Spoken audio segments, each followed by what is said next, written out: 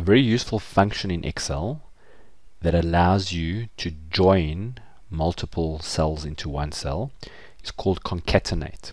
Now it's got various names and the various versions have made some changes, but at the basic level, let's just go through what it can do.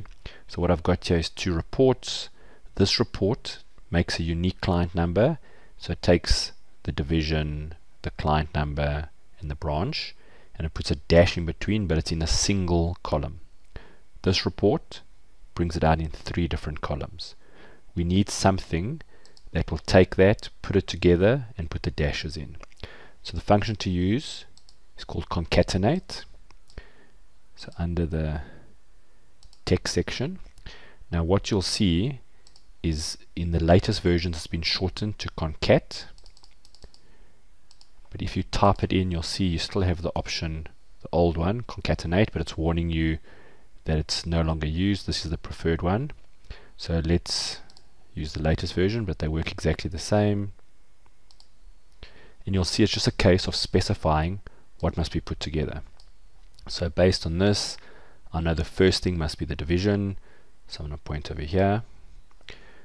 And I'll go here. Now notice as you add one, more appears and lots can appear.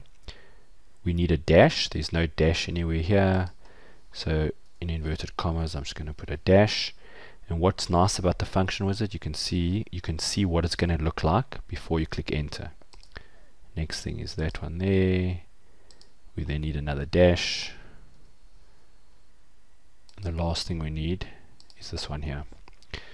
Before you click, just check that that is looking like that. When we say OK, it has now joined these cells into a single cell. If I copy it down, immediately it does those joins, and we can now, if we need to, match these 2 reports. You don't have to use this function. The ampersand is actually a shortcut version of this. So if I'm going to create the exact same thing over here, I'm going to create a function. I'm going to say equals. I'll click on the first one, and then I type my ampersand. So that is saying join. I'm going to put my inverted commas and put the dash, and then put the ampersand and tell it to look there. And then again we'll put an ampersand.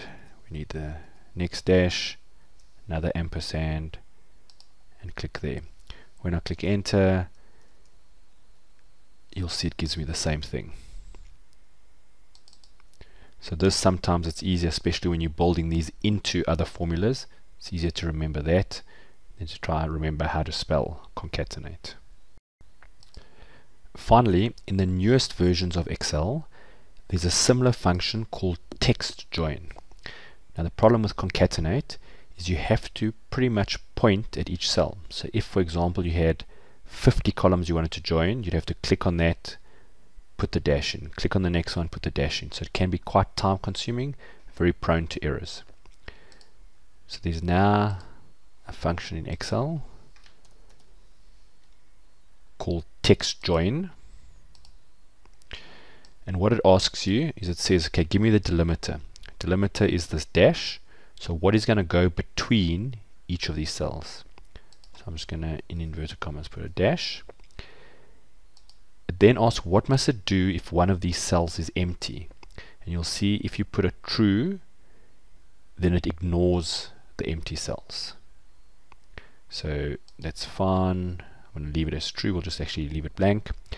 Then you've got the text. Now you can point at them, but the benefit of this one is I can actually just go like that and highlight them.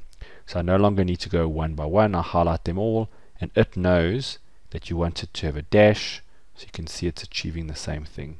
So when we say OK, we can now copy it down.